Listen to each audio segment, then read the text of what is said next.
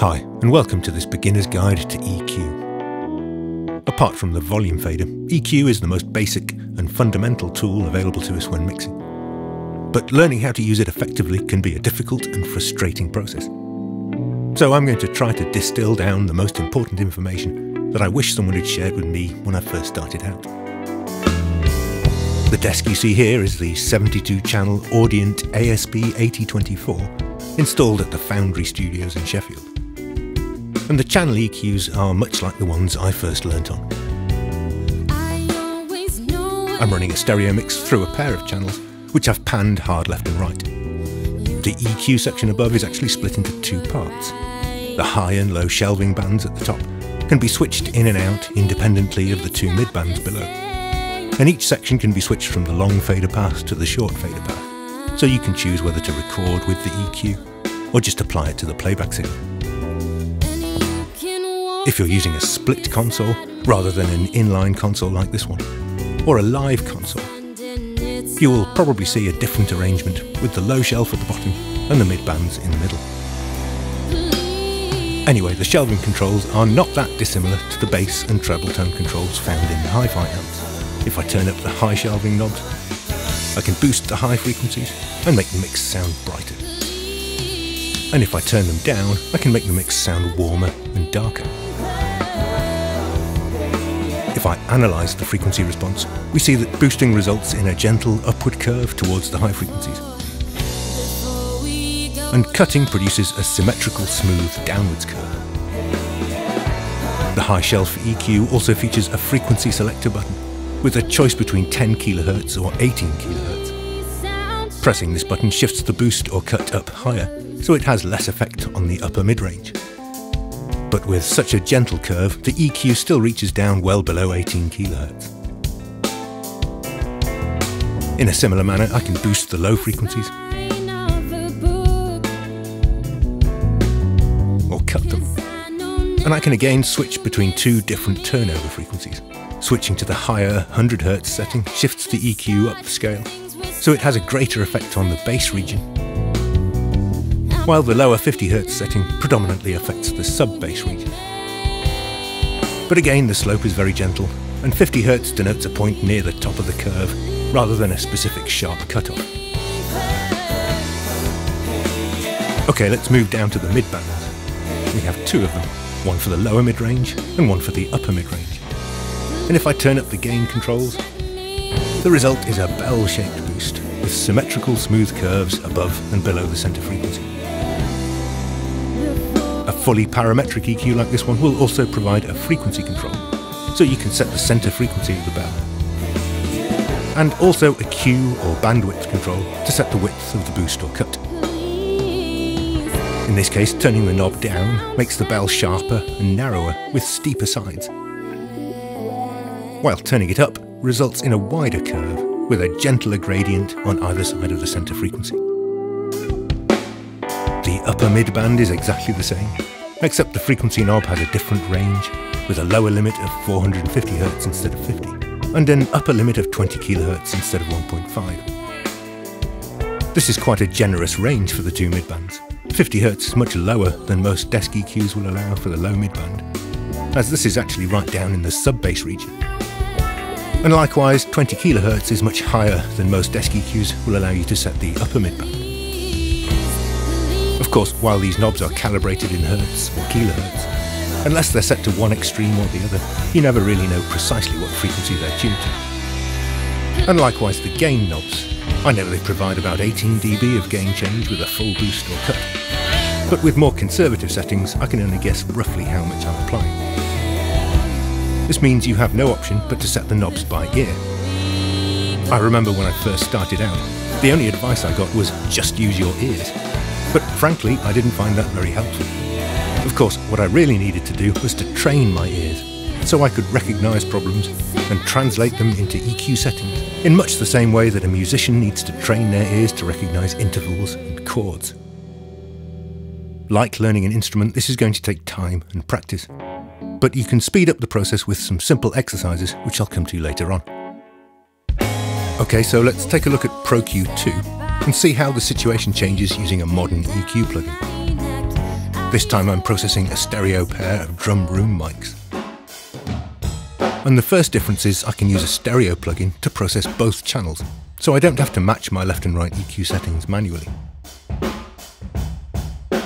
If I drag in from the right, I can create a high shelving band. And again, we see a very gentle slope, much like the high shelf on the desk. If I boost, I can increase the level of the high frequencies and make the cymbals louder and brighter. While cutting makes the cymbals quieter, making the overall sound darker, and putting more emphasis on the body of the drums. Unlike the desk EQ, I can freely sweep the shelf up or down and set the frequency to any value I like. But with such a shallow, gentle slope, the precise value isn't so critical. Also, unlike the desk EQ, shelving bands in Pro-Q2 provide a Q control, which affects the shape of the slope. Turning this up towards 1 makes the gradient steeper, and we start to see why the shelving type is named as it is. I can go even further if needed and increase the slope setting. The higher values here can create super surgical shelves, allowing me to turn down the high splashy part of the cymbals without affecting the upper mid-range snap of the snare drum at all. But beware that these steeper shapes will usually sound more unnatural and more obviously processed, especially when boosting instead of cutting. For sweet sounding, transparent changes, it's usually better to stick to the default 12 dB per octave slope. Or even the 6 dB type, which doesn't have a Q control and is fixed at a gentle gradient, much like the desk EQ. Okay, so let's double-click somewhere in the middle of the graph to create a bell-shaped midband. Like the desk EQ, this has 3 main parameters. Gain, to set the amount of boost or cut. Frequency, to set the center frequency of the bell. And Q, to set the width. While the desk EQ is very generous with the frequency ranges provided for the midbands, Pro-Q2 is more generous still, and midbands can be swept all the way down to 10 Hz, or all the way up to 30 kHz if you really need to. There is a slightly more significant difference when it comes to the Q control, however. Turning this up makes the band narrower, unlike the equivalent knob on the desk, which makes the band wider when you turn it up. Actually, there are 2 different ways to define the width of a band. The desk doesn't label or calibrate the knob, but turning it up increases the width. So by implication, it's controlling bandwidth, which is usually measured in octaves. The Q control provided in Pro-Q2 is just a different way to define bandwidth, and it goes in the other direction. So a larger Q value denotes a narrower band with steeper sides. Another important difference, however, if I turn the bandwidth all the way down for the sharpest, narrowest possible bell on the desk and analyse the response, this is equivalent to a Q setting of around 2, approximately, in Pro-Q2, nowhere near the maximum available. The extremely narrow cuts and boosts available in Pro-Q2 can be useful sometimes when you need to target individual notes or harmonics. But most of the time you won't need to go so narrow. Try around 1.5 as a good starting point when cutting. And likewise, the widest possible bell shape available on the desk EQ is nowhere near as wide as the minimum Q setting in Pro-Q2. This super wide parameter range gives us extra flexibility, but most of the time it will make sense to stick within the same kind of limits that the desk imposes. 0.7 might be a good starting point for natural sounding boosts. So, how do you know which frequencies to cut or boost? Actually, the first step should always be to listen. In this case, I'm hearing a slight boxy quality to the sound, which I'm going to go hunting for with a boost. But I don't want to create new problems that aren't really there, so I'll start with a Q around 1 and only 6 dB or so of boost. And I'll gently sweep this through the mid-range, kind of like a magnifying glass, all the while listening out for that boxy character to be exaggerated.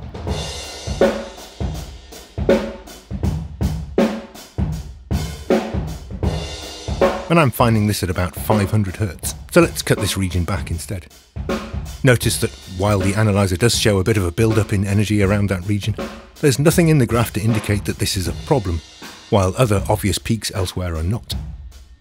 Nor is there any massive visual difference between the foreground signal showing the processed signal and the background graph showing the original input.